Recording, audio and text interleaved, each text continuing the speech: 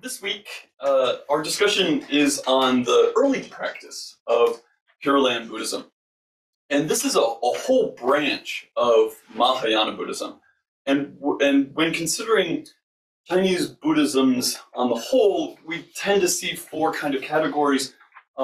Two being doctrinal schools, which is that of Tendai and Mahayana Buddhism, and then two practice-oriented schools, that of Pure Land and Chan. And as we'll find, this practice of Pure Land Buddhism is a lot of things, which implies that there is a lot to talk about, because there's a lot to talk about. As a disclosure, I will say I am painting broad generalizations and to cover a lot of ground very superficially, so bear with me. And for the sake of this discussion, I'll let you know up front, I'm not going to be talking about Jodoshu or Jodo Shinshu, the two most popular schools, Pure Land schools of Buddhism in Japan. They originated in the Kamakura period, which is essentially 12th century. That's already 12th century. Instead, we're discussing the foundations that preceded that later development, focusing on early Mahayana and Chinese Pure Land Buddhisms. So we'll undoubtedly have a discussion on Jodoshu, Jodo Shinshu, as part of another segment of this whole Intro to East Asian Buddhism series. But for now, I hope to explain the Dharmic evolution that led to those eventualities. Because it's difficult to discuss and understand Jodoshu and Jodo Shinshu without understanding that both Juri, and thus Tiantai, and Saicho, and thus Tendai, put a lot of emphasis on Pure Land practice. They both made it an explicit part of each of their teachings. And that's already 6th and 8th centuries, respectively. The Pure Land practices go way back further than that.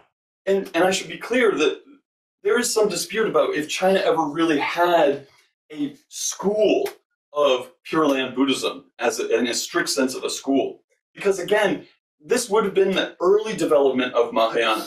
And the fluidity of cults, theories, practices were all mingling in a vast geographic areas at this point. So we already have to start with a much broader concept of Pure Land practice. Thank you. I'll go back to that original statement, and that is to say that Pure Land Buddhism is a lot of things. When I say a lot, it comes down to what we're actually defining. Already I've drawn a distinction between Japanese Pure Land Buddhisms. We have to know, but in the beginning, we have to know what a Pure Land is and distinguish that from the traditions, teachings, practices that are based on those Pure Lands. Or that to know that Amitabha or Amida devotion is, and wishing to be reborn in their Pure Land, Sukhavati, is of one specific part of Pure Land practice. When we say Pure Land Buddhism, it encompasses all these things. So again, when we just have to know what we're actually defining when we talk about Pure Land Buddhism. We'll be going over some of these distinctions listed on the slide, but I also want to point out on the slide that there are two other depictions of Pure Lands. We discussed a few months ago Vajrayana, Yakshinyorai, the medicine Buddha. This is a depiction on the left of their Pure Land, strewn with lapis lazuli, and thus why they're a blue color right in the center. The other is of Maitreya Bodhisattva, Miroku Bosatsu, the Buddha to come. And this is their heaven, Tushta. And I say heaven only to distinguish the fact that Maitreya is still a Bodhisattva, and therefore she and her heaven is still subject to rebirth. Although she's working tirelessly for our benefit, fulfilling her vows of creating her own Pure Land by eventually achieving full Buddhahood. Again, there's a lot of things to discuss. So, again, this is going to be very oversimplified, vast generalizations, but please let me know if there are things that you want to dive into in any of these topics, because any of these concepts are worth diving into. So just let me know. So But what I want to bring particular attention to is the earliest ideas of a Buddha's Pure Land, because these ideas start around the turn of the Common Era into the 1st century. This is just about the time that China is only just being exposed to early Mahayana thought. And 2 particular concepts I want to point out, Buddha Nushmirti and Buddha Kestra. Starting with Buddha Nushmirti, and I apologize, I'm butchering the Sanskrit, so bear with me. This is a formative early teaching. It combines the notion of Shmirti, which is that of mindfulness, awareness, intent, focus on, and then directing that focus towards the Buddha. An early Pali Sutta describes how a devotee, when away from actually listening to the teachings of Shakyamuni Buddha, one can meditate on his figure, recall his teachings, and with single focus, bring oneself to a place to connect with Shakyamuni Buddha, as if they were never apart. This method of meditation emphasized concentration on the characteristics of the Buddha, living every moment with the intention of focusing on nothing but the Buddha. As time went on, post-Pali Canon, pre-Mahayana thought, as we have covered in past discussion, incorporated generally more visionary, transformative perspectives and practice, more easily accessible teachings, etc. Ideas of the Bodhisattva path, working to relieve the dukkha and suffering of others, Shunyata, that of emptiness, the Tathagata Garbha, that seed of awakening in all of us. This is big, heavy stuff, mind-bending things. So bear with me as I try to explain, and I steal a little bit from Jen Nattier here in how her logic and argument around this development, because for me, it's like I imagine I'm in Central Asia, near what would be now Kashmir, kind of Tajikistan. I'm a renunciant. I'm practicing and evolving with a set of Mahayana teachings. I believe that there's no autonomous self. We are because everything else is, and believe that there's awakening in every person, and that there's no full and complete awakening unless we are all awakened together. And then the weight of, oh my Buddha, what am I going to do? How am I going to save all these sentient beings comes crashing down. If you haven't felt that weight while reciting the Bodhisattva vows, I vow to save all sentient beings. If you can't feel that, recite it again. It's heavy stuff. So yeah, if there's a certain way to, or like a drive to find a way to hasten that process, sign me up. Yeah, it probably a little selfish, but hopefully a little altruistic as well. I mean, frankly, if we can define the self as based on an accumulation of all selves, all phenomena, then what is selfishness really, you know? Anyway. So now you're trying not only to deepen your own practice, understanding the nature of reality, but to do it on such a massive scale, and that instead of spending 128,000 lifetimes, if there was any scenario that might take only 64,000 lifetimes, yeah, you know I'm going to jump all over it. I mean, frankly, who knows, right? But this drive to find access points, gateways to a deeper understanding, gateways that anyone can use, not just the karmically endowed. The use of Buddha Nushmirti provides an experience for those teachings in that way. Living ethically, morally, cleansing ourselves of discursive thought, purifying our minds, so that calling the Buddha to mind and flooding our consciousness with every detail, allowing minds to settle enough to lift the veil of our perceptions, to bask in the wonder of something else, something that's not dukkha. I mean, again, I'm there. The idea laid the foundation for Buddha Kestra, the Buddha fields, the realms of influence, places where a particular Buddha resides, a domain that they each preside over. Obviously, I'm making huge leaps here because there's a lot to be said about the development of Buddhist cosmology on the whole, and how they may have or may not have been influenced by outside sources, etc. But again, whole other conversation. Because when we talk about Pure Land Buddhism, one should take note of the term Pure Land. It's a direct translation of the Chinese, and again, I'm going to butcher it, Jing Tu. That is the translation of Parishuddha Buddha Kshetra. Parishuddha meaning pure.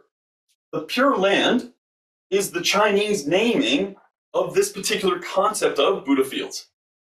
Personally, I find the wording a little misleading because the Buddha in their lands, there's no distinction between a nirvanic state and a samsaric state, pure or impure. The Vimalakirti Sutra speaks to this, and that's only our perceptions that draw a distinction. But I digress. We've talked about Buddha fields over various different discussions, although fairly indirectly. But for now, understanding this idea will round out the evolution and development of Pure Land Buddhism on the whole. It's the idea that all Buddhas have their own realm, that they have purified and are for the benefit of those still caught in samsara, us. Many of these fields are described in vivid detail, either through sutras and writings or artworks, creating symbols, characteristics, myth, ritual, and so on, as a way to transform our notions of reality, to see things as they really are. We need devices, tropes, archetypes to understand what we cannot conceptually understand. These earliest concepts and descriptions of these fields, these realms of benefit, provided a devotee a method of somehow tapping into that experience.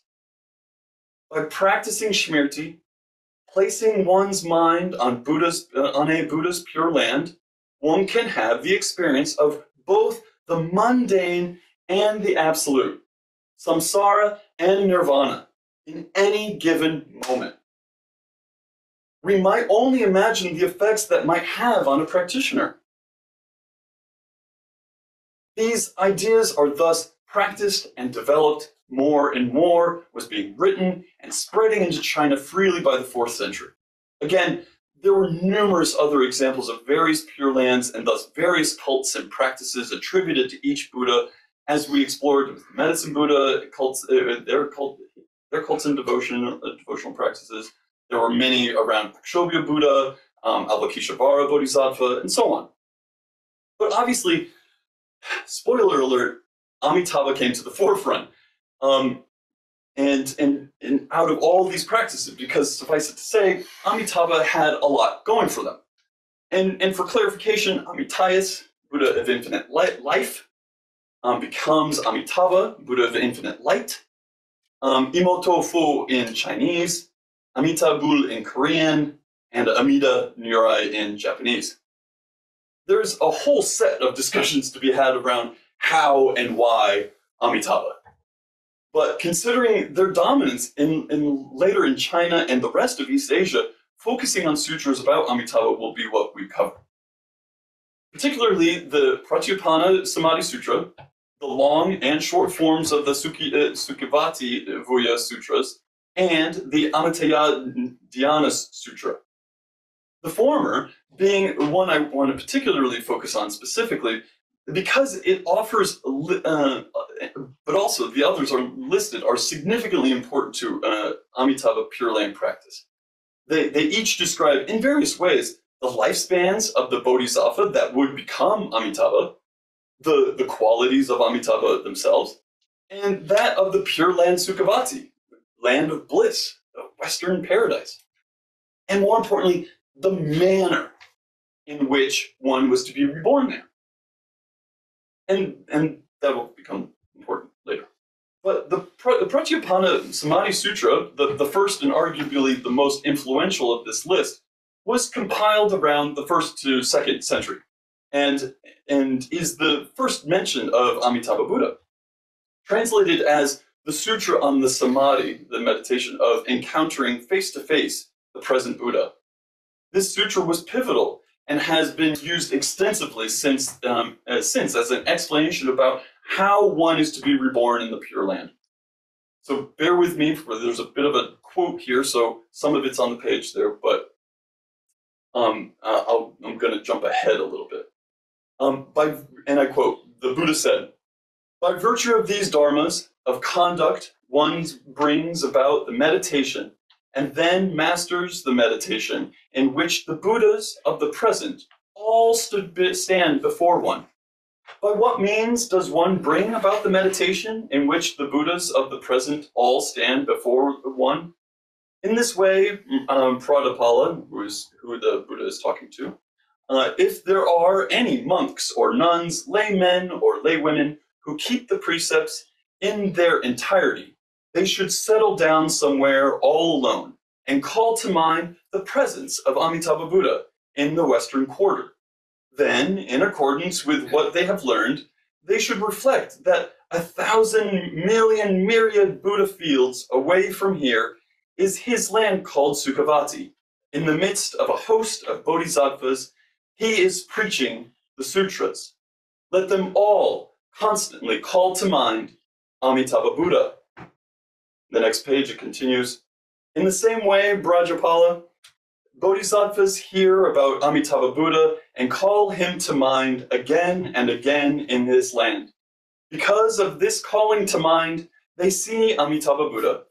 Having seen him, they ask him what dharma it takes to be born in the realm of Amitabha Buddha.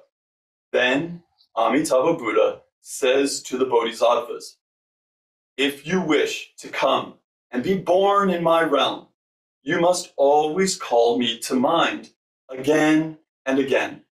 You must always keep this thought in mind without letting up, and thus you will succeed in coming to be born in my realm.'" End quote. It's verses like these that influenced Jai to include this sutra in the Mahayana, the great calming and contemplation, thus including Pure Land practices within his formation of what would become Tendai, and to a large extent, East Asian meditation practice on the whole. Slide, please. When considering Amitabha, reflecting back on the notion of Buddha Nusmriti, the imagery, characteristics, and soteriological, the salvation-based ideas of a Buddha of infinite wisdom, light, and benefaction in a land of pure bliss? Yeah, again, fairly influential to the masses. Amitabha had a lot going for them. Again, a whole conversation about that popularity could be had. Did Zoroastrianism, possibly even Christian influences in a sun-light figure play a part? That the Western paradise with the setting sun as a powerful end-of-life metaphor, and how this could have collided with Confucian ideals of filial piety, it could have further ingratiated the image into common cultural practices and perspectives, on and on and on. The why of all that is so vast, it would be rather presumptuous of me to be able to say that even one of those things, let alone a collection of specific things, is the thing. Whatever the reasoning, Amitabha becomes two predominant Pure Land practices. However, I want to emphasize again, it's the practice itself that's so revolutionary. A leaning on devotion, not just simply living by a strict set of rules. The idea of reciting, imagining, focusing, truly dedicating one's practice. Take a second to just close your eyes and imagine being in a Pure Land. Imagine if you could have a moment there. Taking from Maxime's conversation about karma a few weeks ago, about being reborn in each cycle of a karmic instant. You can therefore be reborn in any moment. Reborn in a Pure Land.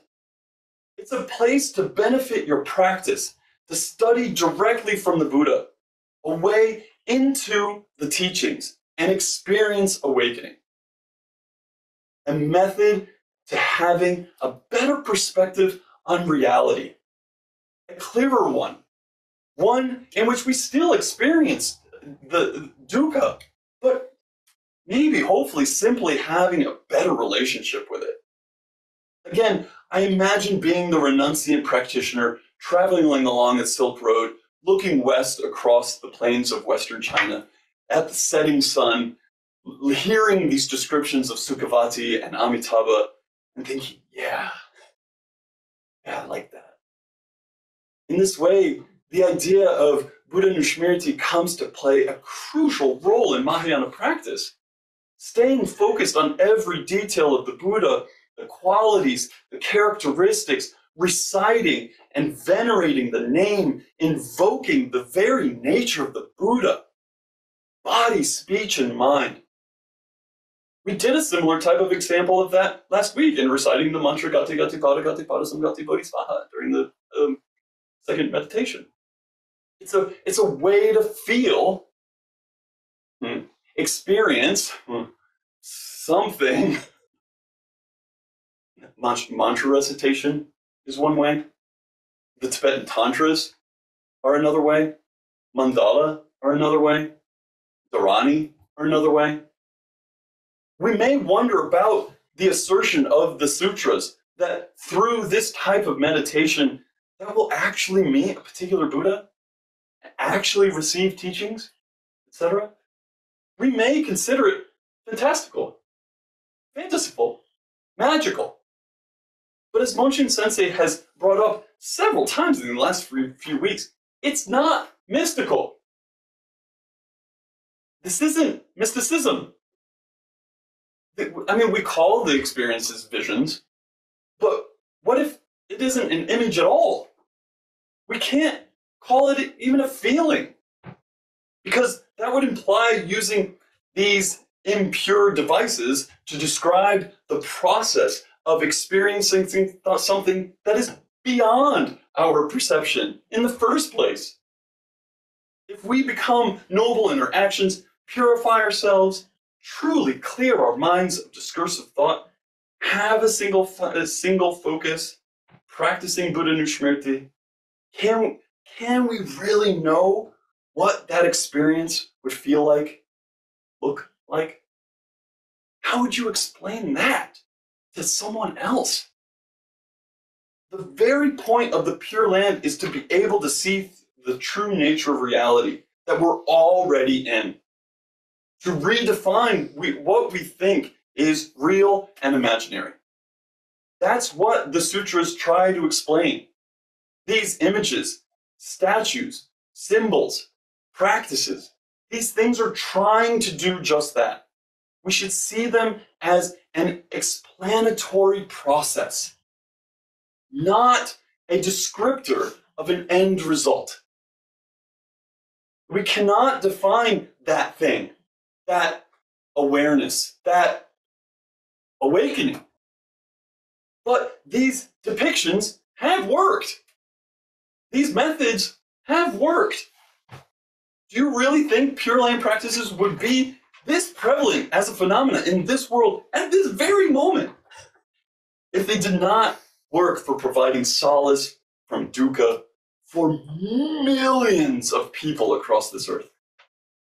Do you really think that there would be libraries of sutras, commentaries, extant writings, depictions, representations, all describing just the Pure Lands and the methods of experiencing them, if they actually did nothing? That even after 500 years of devoted practitioners using these methods, Yi in his moment in time might think, is this worthwhile including in my manual of meditation? 200 years later, Saicho reconfirms it. He puts Pure Land practices in an important place within Tendai teachings and practice. He names one of the 12-year practices on Mount Hiei after Nembutsu practice. And it's still done today. And then 1,200 years after the first ideas of Buddha fields, Jodoshu and Jodoshinshu put all of their emphasis on that one practice.